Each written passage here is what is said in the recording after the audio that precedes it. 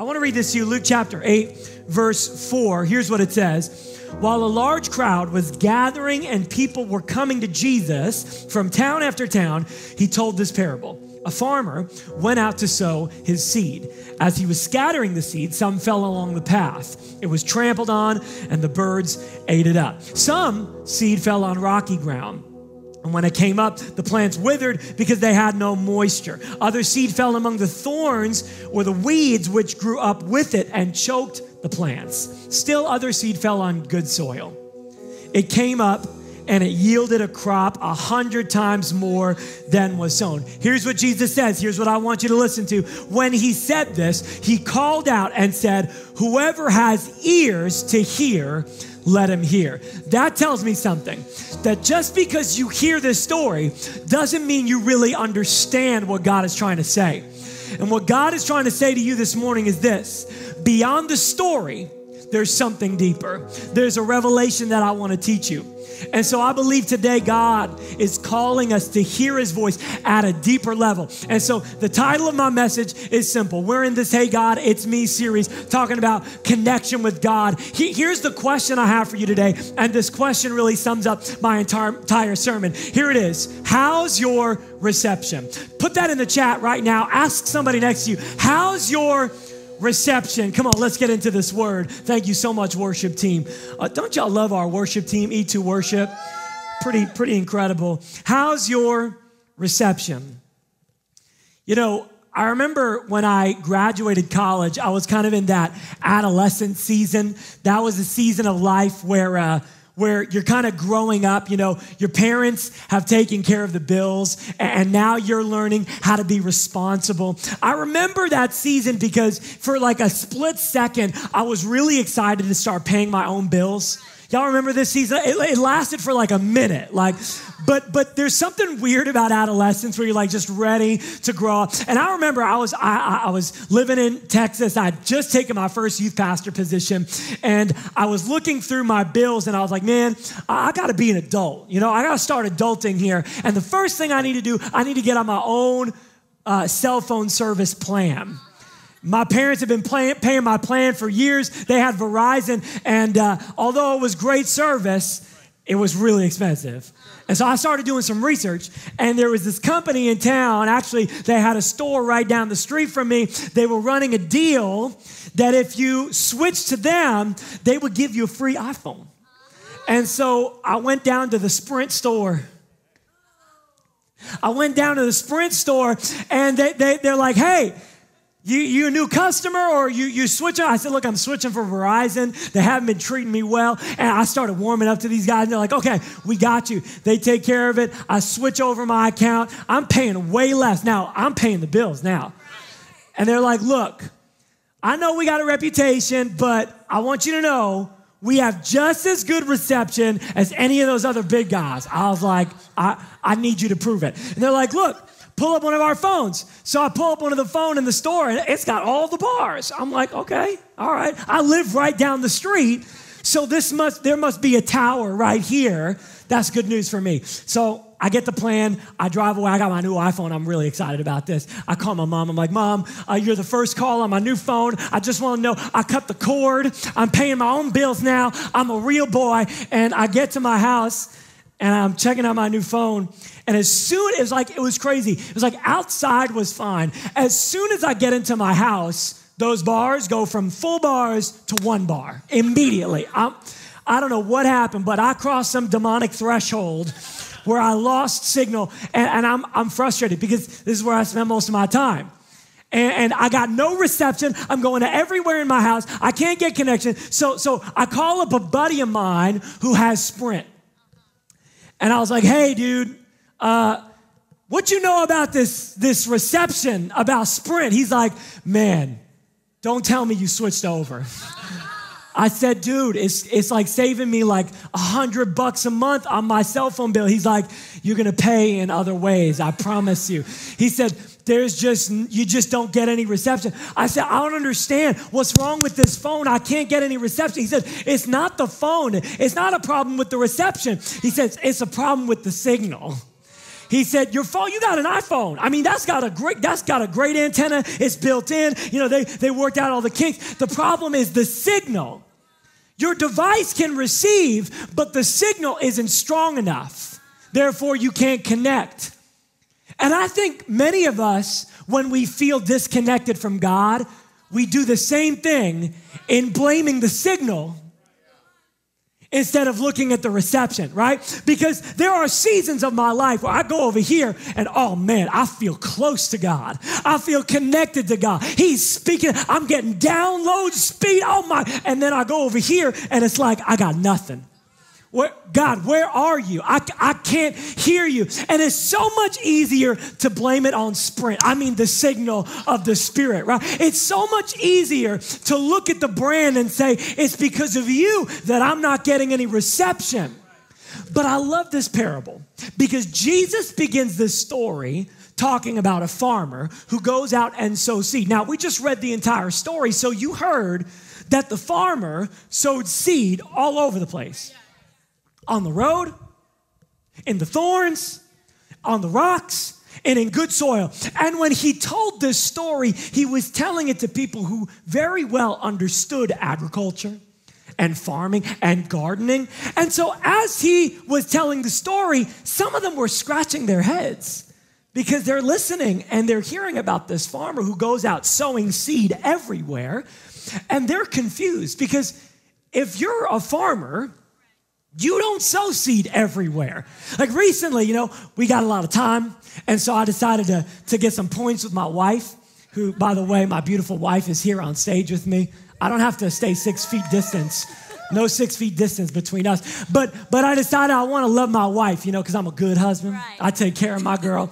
And so I built her a gardener box in the backyard because she's wanting to do all this gardening. And so I built this box. And it's, you know, it's not too big, but it's this box elevated off the ground, and I'm, you know, digging the dirt up and getting it ready. And she says, we ain't going to use that dirt. I said, what are you talking about? We're not going to use. She said, that's nasty dirt. We got to get the good dirt. What are you talking about, good dirt? Dirt is dirt. She said, no, I got to go buy dirt. I said, I just bought this box. You mean we got to go buy dirt for the stuff? There's already dirt in the ground. She said, no, there's a difference. I don't want to touch that dirt. She says, so she buys the dirt, she puts the dirt in the ground, and she takes care of it, and that's where she puts the seed. My wife is not throwing the seed all around the ground in our backyard. She's putting it in that gardener box because that's good soil.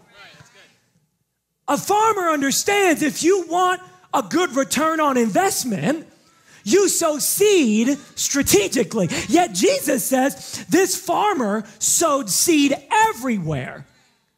He scattered seed on the rocky soil, in the thorny soil, on the road soil. And I think the crazy thing about this is that this farmer, to all the people that were listening, seemed ignorant and foolish. They're scratching their heads thinking like, I don't think this guy knows how farming works. But Jesus was trying to communicate something. Here's what he was trying to say. You see, God, the gardener, the sower of the seed, doesn't pick and choose the places that he seems strategic to sow seed. In fact, God sows seed in every type of soil, because if there's even a 1% chance that he could see a change in that soil, God would invest everything he has. He will leave the 99 and go to the 1. If there's a 1% chance, come on, is there anybody grateful that we serve a God who took a chance on us, that even when I was bad soil, he sowed his seed into me? Come on, somebody put in the chat, I'm grateful for a generous gardener. I'm grateful that God, when he looked at me all messed up, rocky, thorny, he said, I'm still gonna scatter seed, because even if there's a slight chance that I could get a harvest from you, I'm gonna sow that seed into your life. I want you to know this today. No matter how rough you are not beyond God's reach. You see, we serve a generous God, and it's foolish to most people. It's ignorant to most people, but I love what 1 Corinthians 1:18 says. It says, for the message of the cross is foolishness to those who are perishing. Everybody looked at this gardener and said, you're a dummy for sowing seed everywhere. But I'm so grateful that the foolishness to the world was forgiveness to me. That seed was my salvation. And though I wasn't good soil, he still found something in me. See, no matter where you are today, you're not beyond God's ability to rescue and redeem and reconcile who you are. God is not a God of prejudice. He's not a God that plays favorites. In fact, he sows seed everywhere. And so if you feel like you're messed up, screwed up, jacked up today, good news. God has a seed for you. And Jesus tells us later in the passage in Luke 8, verse 11, he says, this is what the seed is. It's the word of God. As we're talking about this story, I want you to pay close attention to what Jesus describes in each of the soils, because each of the soil gets the same thing. I love that. Ooh, I love that. That I didn't get a better word than you got. I didn't get more Holy Spirit than you got. I didn't get more of God than you got. In fact, each one of us got the same word of God. And inside that seed is the supernatural sustenance of God to change everything. It looks like nothing, but when it breaks open, when it opens up, everything it needs to bring forth life and fruit and a harvest is on the inside of that seed. And when you get the word of God in your life, everything changes. One seed can turn into thousands. And we all got the same seed. We all got the same word of God in our life. You see, the signal is ready. The question is, how's your reception? Put that in the chat. How's your reception? The signal is ready. God has released a signal all over the world. Even in your quarantine season, there's a signal, there's a word of God for you. The question is, how's your reception? And Jesus begins to take us on a journey through 4 different types of soil. The soil represents the type of hearts that the word of God would come into, either to be received, rejected, or released. But the question is, what type of soil are you? How's your reception? How are you receiving the word of God in your life in this season? I think all of us shuffle through all of these soils at some point or another. But I want you to evaluate as we tell this story where your heart is today. How's your reception? Because the signal is ready and releasing.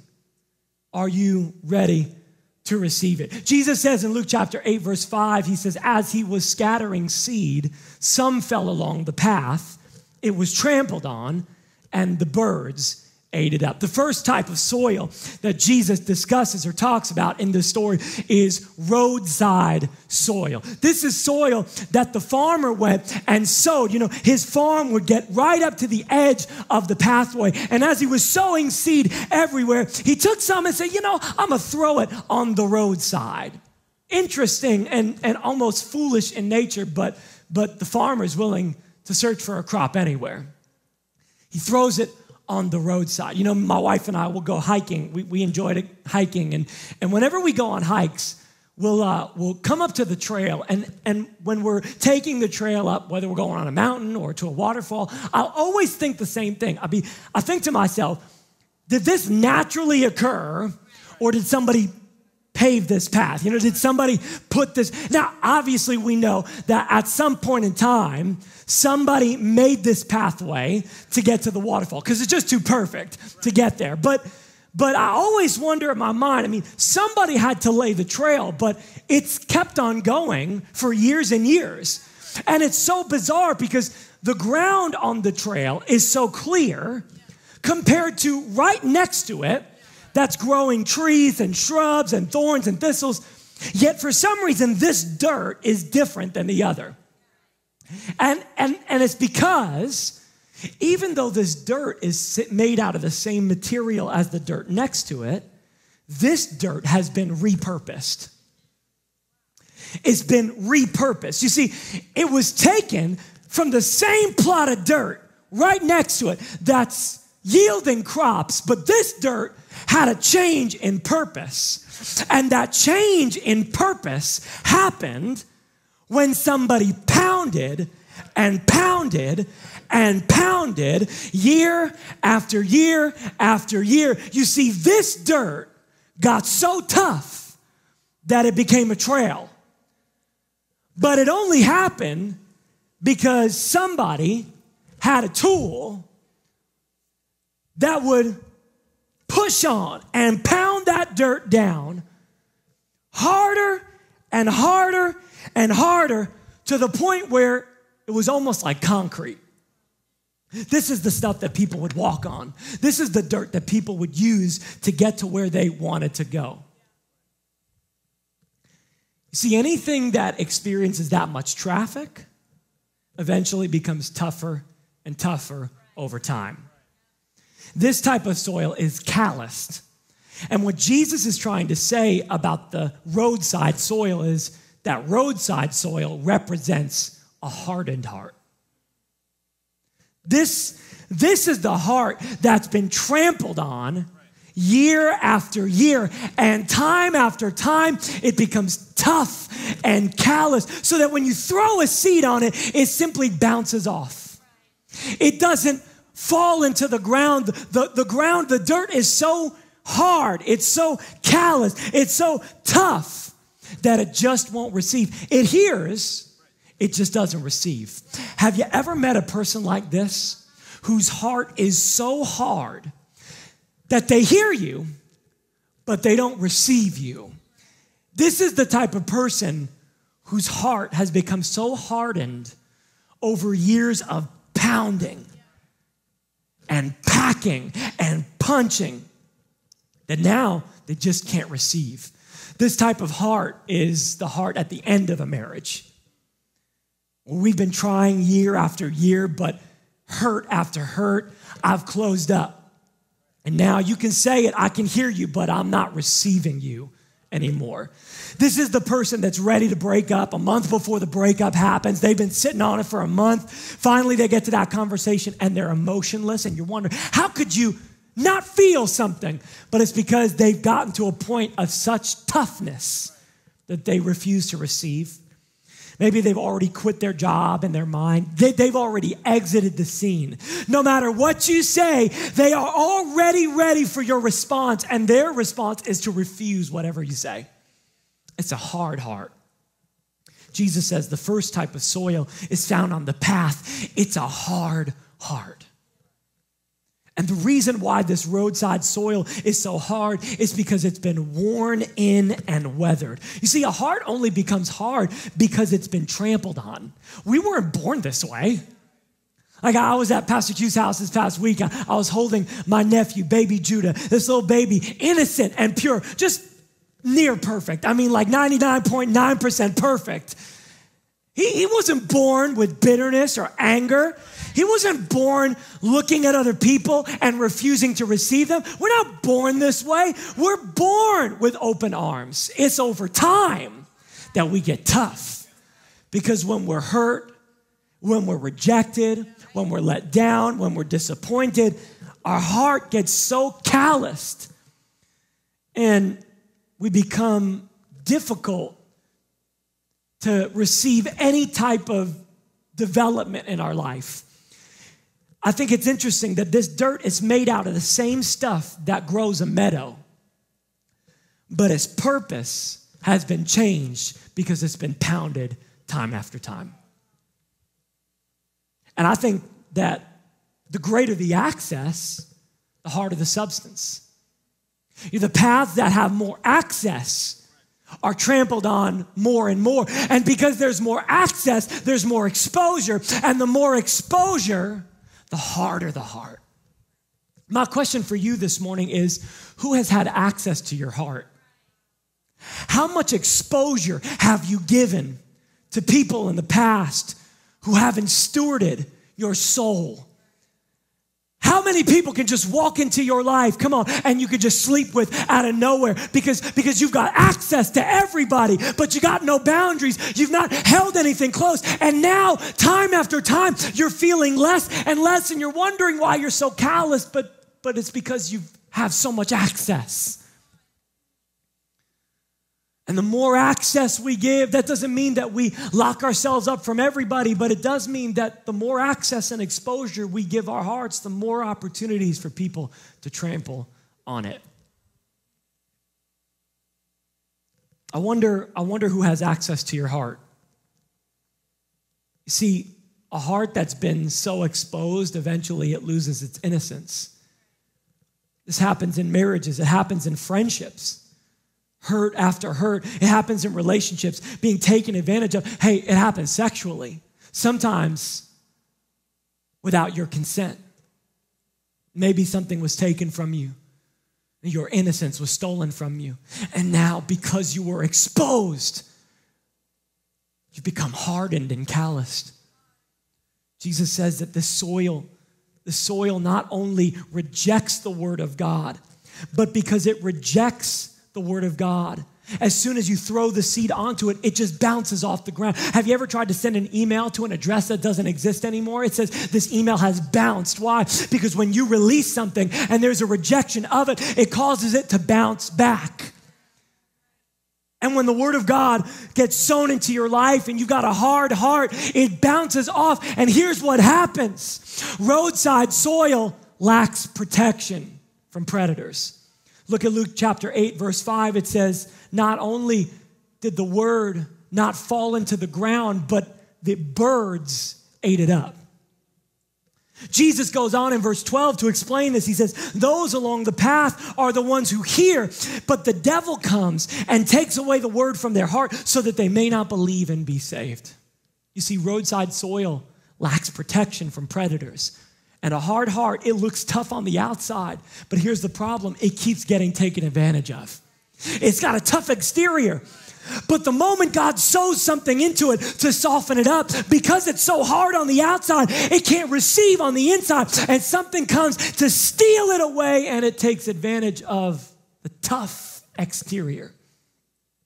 A tough exterior often leads to a toxic interior because the very thing we need to soften up gets stolen from us. And I want you to know this, that God is speaking a word over your life, even if your heart is hard right now. If you feel like you can't receive, the word of God is being released over your life. But I want you to know something. The enemy hates your guts, and he is out to steal the very thing that God has sown into your life. But I came to encourage you today. All you have to do is allow God to do some work in your heart. You see, if you've got tough soil, you're going to need a certain type of tool to break it up.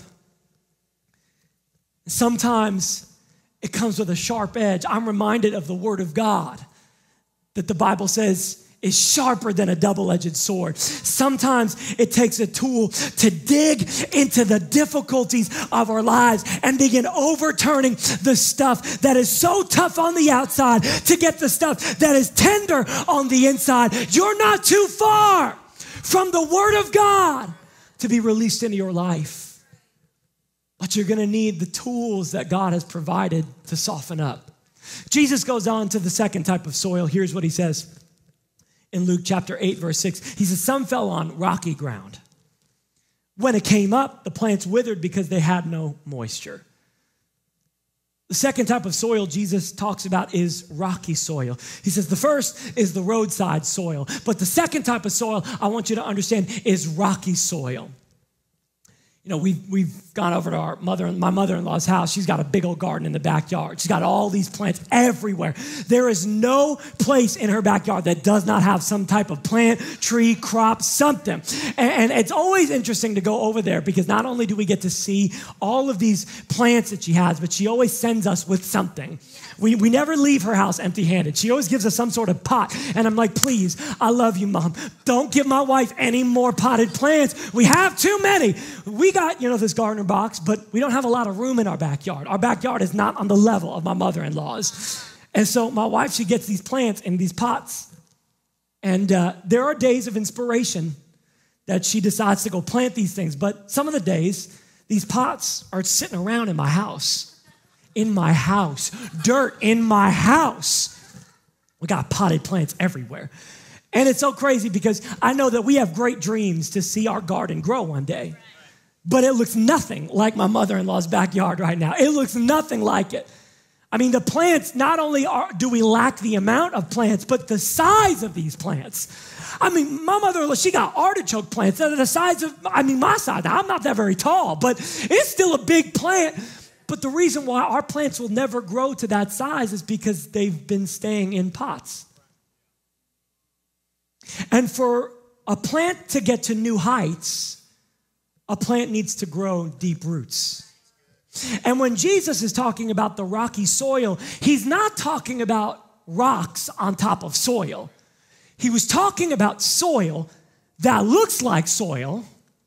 It looks like the good dirt. Get this shot right here. It looks like good dirt from the top at the surface. But if you dig a little bit deeper, you will find a foundation of stone. In other words, this rocky soil represents a shallow heart. It looks good at face value. It looks good on the surface. And at the surface level, it receives the word of God. This is what Jesus says. It hears and receives. But here's the problem. When you dig deeper, you hit rock. And when you hit rock, the roots can't grow any deeper. And if you want to have a tall plant, you got to have deep roots. They say the same thing about skyscrapers. The higher you want to go, the deeper you've got to dig. The problem is that rocky soil hears and receives, and it grows when it's convenient, but it dies with harsh conditions. It starts strong, but it can't sustain that growth because it has no root system. You see, rocky soil hasn't dealt with the deeper difficulty. In other words, it has quick growth. It grows up. It sprouts out of the ground, but because it can't grow deep, that quick growth leads to a quick death. Shallow soil, a shallow heart, lacks a strategy for sustainability. On the surface, it receives, but there are deeper hindrances. The question is, are you willing to go deeper in your faith, or are you staying at the surface? You see, I think many of us, we get all excited. We give our lives to Christ. Yeah, Jesus, I say yes to you. I raise my hand on Sunday. I declare him as my Lord and Savior. And we start to grow. But when we stay at the surface and we don't go any deeper, here's what happens. We build no foundation.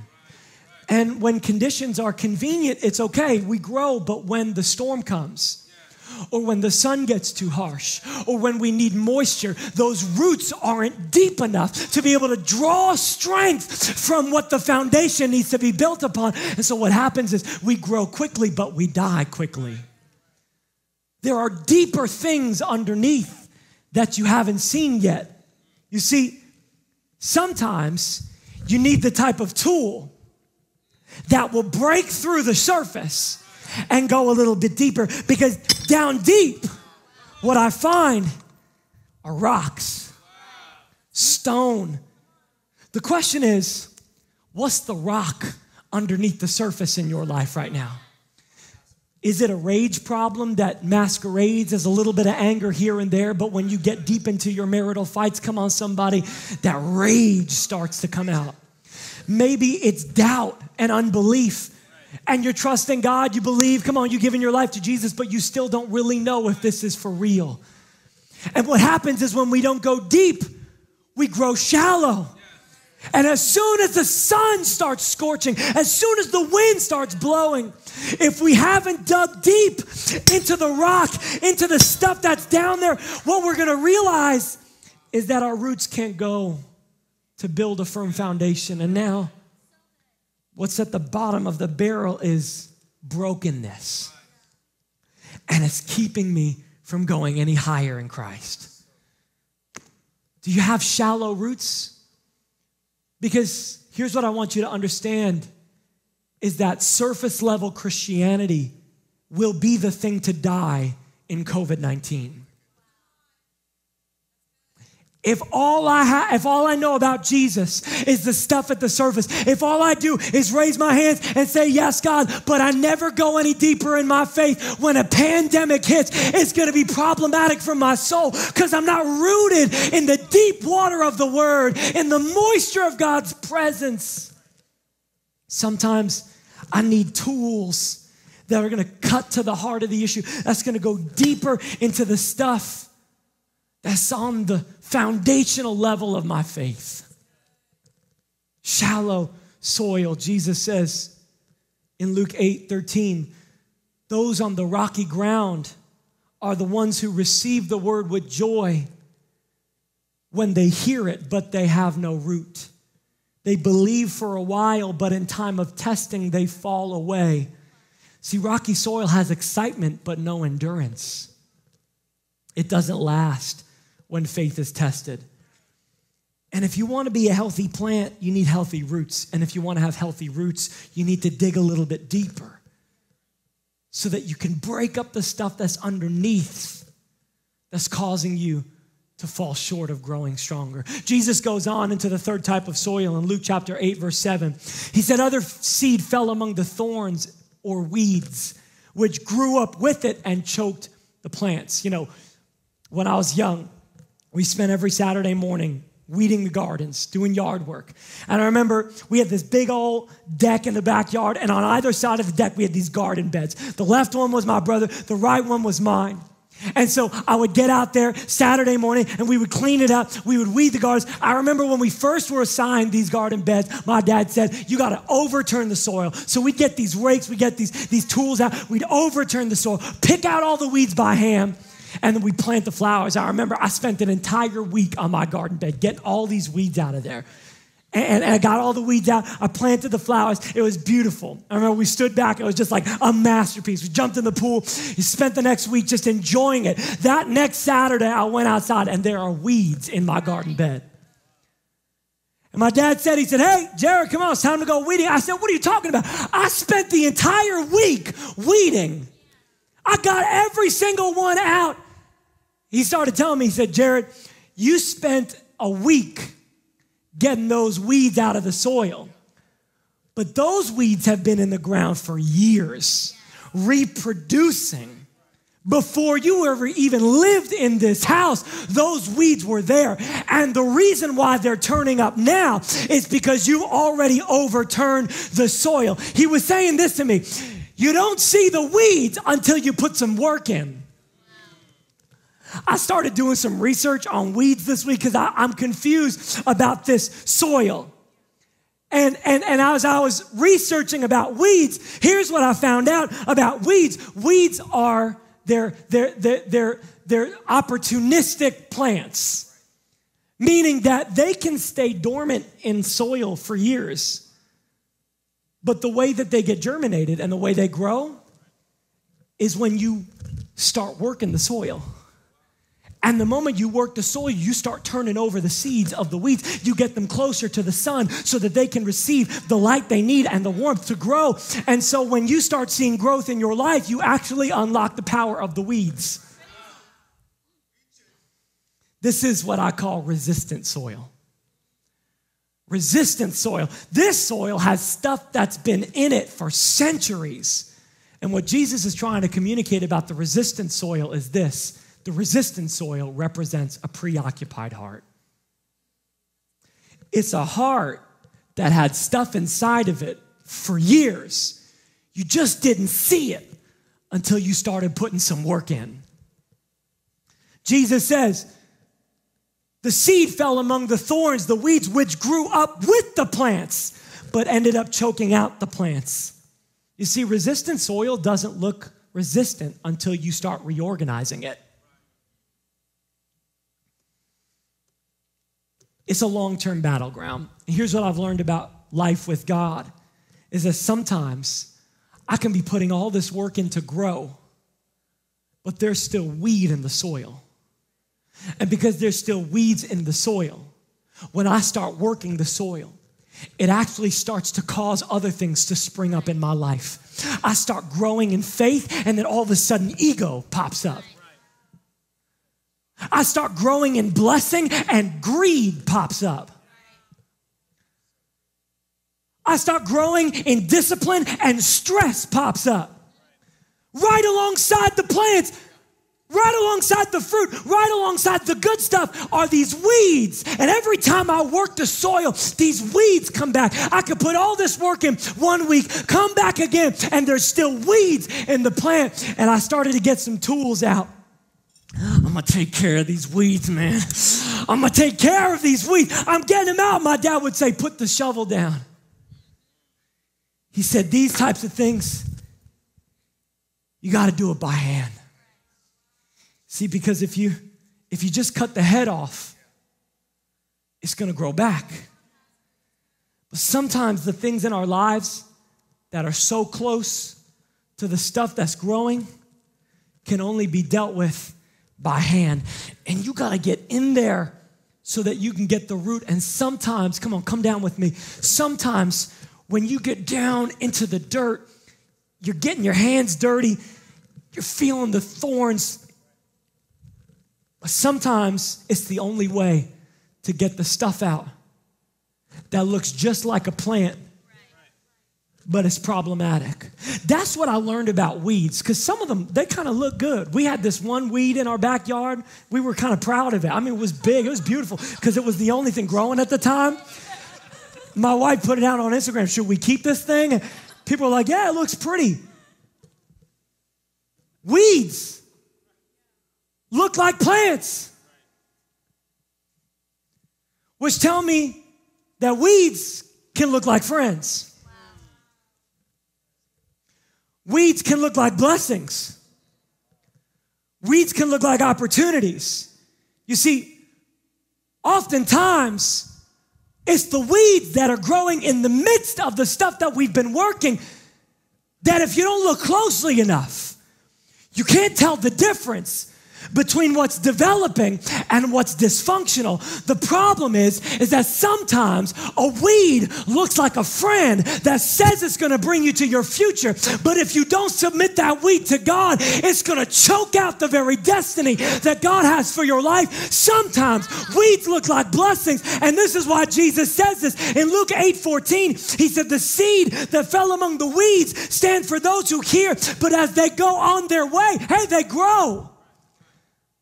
But they are choked out. Why? By life's worries, riches, and pleasures, and they do not mature. You go ahead and tell me that as a Christian, you don't have worries. You don't struggle with greed. You don't struggle with the pleasures of life. We all wrestle with that, which tells me this, that every believer is going to have weeds in their life. The question is not whether or not you have weeds. The question is, do you let the weeds win? Or do you let the hand of God reach into your life and by hand, personally, with care, rip out the root system of the stuff that is going to cause you to die? I believe for many of us, the tool that we need right now is God's hand. Because if you take a rake or a pick to the weeds, it's useless. We need the hand of God. Because when we don't deal with dysfunction, dysfunction eventually destroys us. Jesus finishes out this parable in Luke chapter 8, verse 8. He says, still other seed fell on good soil, came up and yielded a crop 100 times more than it was sown. We got the roadside soil. We got the rocky soil. We got resistant soil. We got ready soil. It's the good soil. It's that good stuff. We brought this in. My wife, she said, that's the good stuff. You could tell by the color. And I'm not talking about the color of people's skin. I'm talking about the stuff this is made up with. There's something that's recognizable about good soil. You can smell it. You can feel it. It sticks on your hands. It's got moisture in it. There's something about good soil. The ready soil is a good heart. And here's what Jesus says about it in Luke 8:15. He says, the seed on good soil stands for those who with a noble heart and a good heart hear the word, retain it, and by perseverance, produce a crop. I want to give you the 3 simple ways to have a heart made up of good soil today. Because here's the truth. I think in every season of life, we fall into one of these 4 categories. And you can switch. The beauty of God is that God can make good soil out of your grief, out of your disobedience, out of your rebellion. God, the gardener, is a master at overturning bad soil. But we've got to allow God to work in our lives if we want to bear fruit. The first thing, if we want to bear fruit, if we want to be good soil for the word of God in our lives, Jesus says this: you got to have a noble heart. A noble heart, the word in the Greek kalos, stands for honest or pure. What I love about this word is Jesus is saying that the type of soil I'm looking for is somebody who's honest about where they are and pure enough to allow me to overturn what the soil of their heart looks like. That's the first thing. If you want to have good soil, you got to allow God to overturn the soil of your heart. Here's the thing about overturning. It means changing. It means getting in there and doing some hard work to change the dynamic so that we could be something that develops. Sometimes it looks like a rake. Sometimes it looks like a pick. Sometimes it looks like the hand of God. Every type of soil requires a different tool, but the substance is the same. Look at Romans 2, verse 4. It says, do you show contempt for the riches of his kindness, forbearance, and patience, not realizing, look at this, that God's kindness leads us to repentance? Here's the beauty of God. Even when he has a sharp tool that hits into the stuff that's on the deep parts of my heart, it's the kindness of God that begins to melt away the bedrock of brokenness. The kindness of God begins to chip away at all the stuff. But I gotta let him overturn some ugly things in my life so that I can become good soil. Can I tell you what this looks like? I had a moment like this yesterday. Worship team, we can get back. I had a moment like this yesterday. I walked into this church building as I was praying and preparing for you. And I turned some worship music on and I cleaned the room so I could just organize my head. I put some music on and I just began to do what I always do in prayer. I just began pacing back and forth in this room. And all of a sudden, as I was worshiping, I was singing this song, Spirit of the Living God, fall fresh on me. When you speak, when you move, when you do what only you can do, it changes us. It changes what we see and what we seek. I'm singing these words, and all of a sudden, about 20 minutes into it, I start weeping. Uncontrollably, I'm just weeping. I'm walking back and forth. I can't stop weeping. I'm just crying, and I'm walking back and forth. And it's this weird type of emotion. Maybe you've experienced it before where you're crying and you're weeping, but it feels good. Because you know God's doing something. And as I'm walking back and forth and I'm weeping, God spoke to me. He says, I'm overturning the soil right now. I'm plowing the ground. And as you're walking back and forth, it's like me taking the rake and I'm overturning the stuff in your life, that hardness of heart, that bedrock underneath. And as I wept, I felt the Spirit of God just turning over all of the stuff, the anger, the anxiety, the stress I'd been feeling, the worry I had for this mess. God's just overturning. That's why getting into his presence is so important. When we worship, when we get in the presence of God, when we get before his face, we yield to the gardener to overturn the stuff in our lives so he can make us good soil. That's why I want you to worship today. That's why I want you to spend some time in the presence of God today. That's why you got to learn how to pray until you break through, because it didn't happen 5 minutes in, 10 minutes in, 15 minutes in, 20 minutes. Finally, I started to feel the presence of God. You got to learn how to yield and let him work. He's working in your life, but there's a point where something breaks, something changes. He changes the very foundation of who you are and what's on the inside. We got to let God overturn the soil of our hearts. The second thing Jesus says is, it's not just a noble heart, but it's a good heart. That word in the Greek is agathos. It means useful, beneficial, meaning it yields something. And the only way for soil to be useful is if it is consistently tended to. That's the second thing I want you to understand about becoming good soil. You got to let God tend to your heart on a consistent basis, because eventually this soil is going to look like this dirt if it has no moisture and if nobody's working it. And here's what the Bible says. Look at this. In Philippians chapter 2, verse 12, it says, work hard to show the results of your salvation, obeying God with deep reverence and fear. But look at this. For God is working in you, giving you the desire and the power to do what pleases him. God does the work. We just make the room.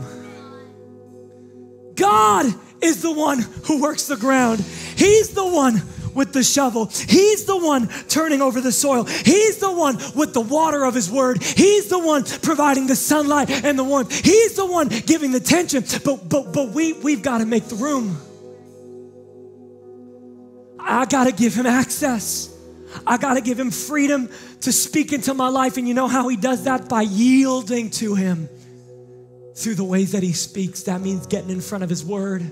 That means joining an e-group and getting in a community of people who can point out the areas. Hey, I think you got some bedrock there. I think you got some weeds. I know it looks like a plant, but that doesn't look like what God wants for you. That means getting involved in church and coming to church regularly. That means trusting God with my sexuality, with my relationships. That means giving him everything. He does the work. I just give him the room. We've got to let God tend to the soil of our hearts. And number 3, he says, then those who hear the word, retain it, and by perseverance produce a crop. You see, number 3, the way that we become good soil, it's not immediate. It requires time. You see, the funny thing about all of these soils is that they were all revealed through time. Over time, the seed was stolen. Over time, the seed was scorched. Over time, the seed was choked out. But over time, the seed grew. I think so many of us, we want to grow overnight. We want to be it right now. We want to do everything God has for us immediately. But here's the truth about growing in God. It takes time.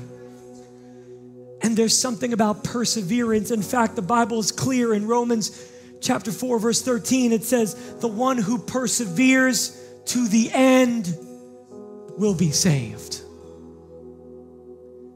You've heard it said, it's not a sprint, it's a marathon.